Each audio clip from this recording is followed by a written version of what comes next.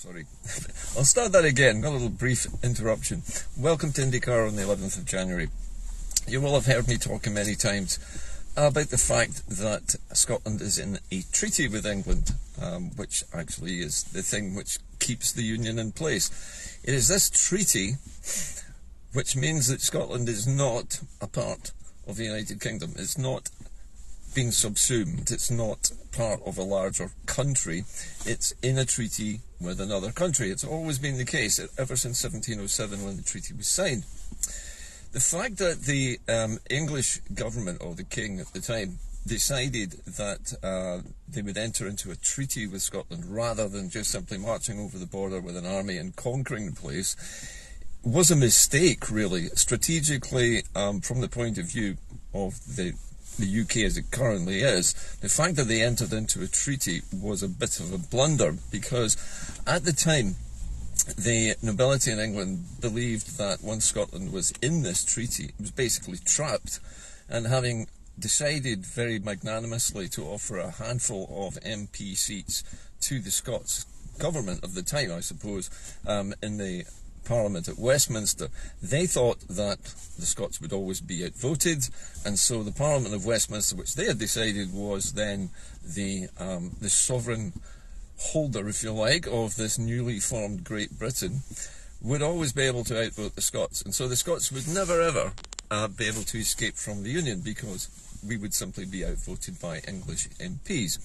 Now, of course, that worked for a long time, and it worked all the way up until about 2011 approximately, when the SNP won an outright majority in the devolved Parliament at Edinburgh, and that of course led to, in fact it was before that, I beg your pardon, but anyway, it led to the creation of the first independence referendum, which Alex Salmond negotiated with Westminster. David Cameron signed off on the Edinburgh Agreement, and that was effectively the way in which that referendum was self-executing, because the British state had agreed that if the Scots voted yes to independence in 2014, that it would become independent, that the English state would recognise it.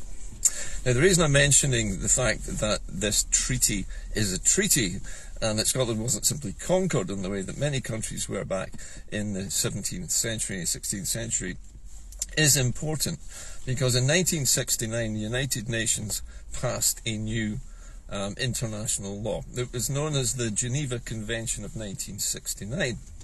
Now, the Geneva Convention, in fact several years ago I think I looked into the Geneva Convention, and what is interesting about the Geneva Convention is it deals specifically with international treaties between countries, and it looks at the ways in which states can exit from a treaty if certain things are not done correctly or if laws are broken. Now, the Geneva Convention has several articles which deal with the ways in which smaller states might break up a treaty or exit from a treaty, and they're kind of listed in no particular order, but essentially there are 4 articles which deal with how you can escape from a treaty. Now, the first one looks at how the treaty was signed. In fact, they all really look at the circumstances under which the smaller state signed a particular treaty. And they look at things, first of all, such as fraud. Now, fraud, as you know, can be almost any kind of deception in which the perpetrator is conning the other party into doing something they want them to do. Now, it's kind of obvious that there was a lot of fraud around the time of this signing. The British state made all sorts of promises and threats, and we'll come back to threats in a moment. The second part of the article says, or the second article in the Geneva Convention dealing with this topic, talks about corruption. Corruption of the representative of the other party, and that would mean bribery, offering inducements to the representative of the smaller state to sign the document. And we know this happened.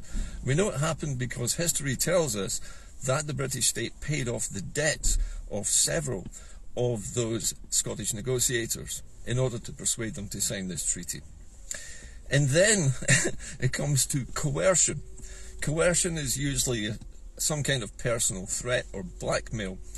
And that was done using a thing called the Alien Act. The Alien Act was a threat by the British state, or I should say the English state at the time, which would have confiscated the lands of Scottish nobles who owned lands, or certain lands and properties in England, and would have made it impossible for them to keep those. So that was one of the ways that they were they were coerced, forced into doing something that they didn't really want to do. And there were other forms of coercion applied as well to the Scottish negotiators. And the fourth item on this list of things that the larger party might do, which would make the treaty challengeable in legal terms, was the threat. Now, it's usually the threat of force, and that was certainly already there. In terms of threats, there was already a naval blockade in place before the treaty was signed, and that British blockade, that English blockade I should say, made sure that no single ship could leave a Scottish port to resupply any part of the, at the time, the only colony which Scotland had at Darien in Panama. So they were basically blockading Scotland from resupplying its only single colony at Panama, and so they starved them out. And so that threat was there as well. But the main threat was the fact that there was a host, an English army, massing on the other side of the border prior to the signing of this treaty. Now, although the threat of force was not explicit, the fact that there was an army assembling south of the border would have been known to the Scottish negotiators, would have been known to everybody in Scotland at the time. And of course, because there was no democracy in Scotland at the time, nobody could ever claim that this was a voluntary union, because no ordinary Scot had any voting rights about whether or not this treaty should be signed. Scottish parliamentarians had a vote, but they were the ones who were being bribed, coerced, forced, whatever you want to say. And so the whole thing was basically a forced union. It was not voluntary in any way at all. Now, the big problem with the Vienna Convention, and everybody points this out, is the Vienna Convention dates only from 1969, and of course the Treaty of Union goes back to 1707. But does that mean that there's no way to challenge the legality of the UK Union? I don't think there is actually a reason why you couldn't invoke the articles of the Vienna Convention, simply because England chose to make this a treaty. If they had simply conquered Scotland, it would have been very much more difficult for us to do anything about getting out of the Union, because we would simply have been conquered and absorbed into another country. Scotland would no longer exist as it does at the moment. It would be a part of Great Britain. Great Britain would have been a country and not a treaty involving two countries. And therefore it wouldn't be challengeable. And this is what happened to Catalonia, because Catalonia, unfortunately, was absorbed simply into Spain because of the Spanish Constitution. The Spanish Constitution stated that Catalonia was a Spanish territory and would remain so under the Constitution of Spain. Now, England did not, and still does not, have a written constitution which claims Scotland as anything at all. It's just not there. The English government does not have a constitution which states that Scotland is part of Great Britain and no longer exists as a nation. And so the legalities of this are much more in our favour. And I think you could certainly use the articles of the Vienna Convention as the basis for a legal challenge. And it might well be that that is exactly what will happen. As you know, Salvo is in the process of formulating all sorts of plans at the moment. They may or may not involve the Vienna Convention.